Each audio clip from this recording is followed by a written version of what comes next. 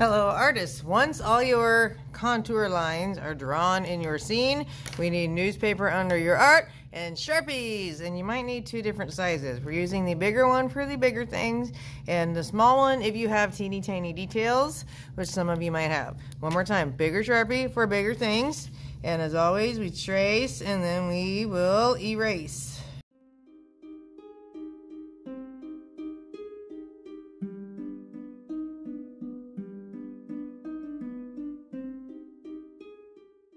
Now it's time to erase.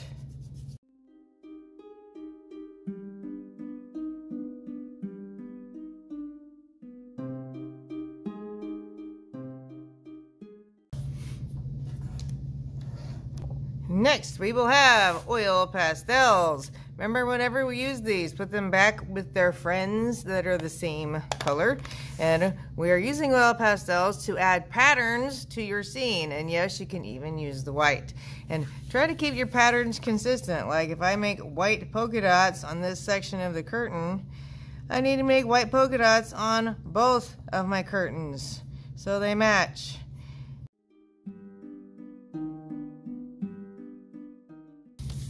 So we want to put patterns in all of the big sections. Like I have curtains, they get a pattern. My wall will get a pattern.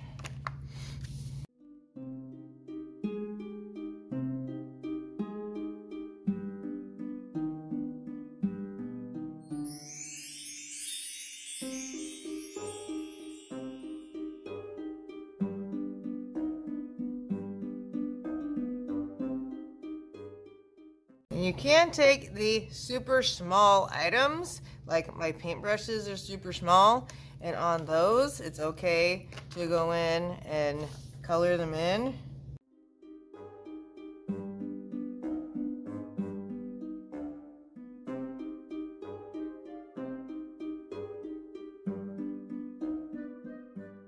So I colored only the small things. I put patterns all over on the house. I didn't put any patterns on the food, so that wouldn't really make sense.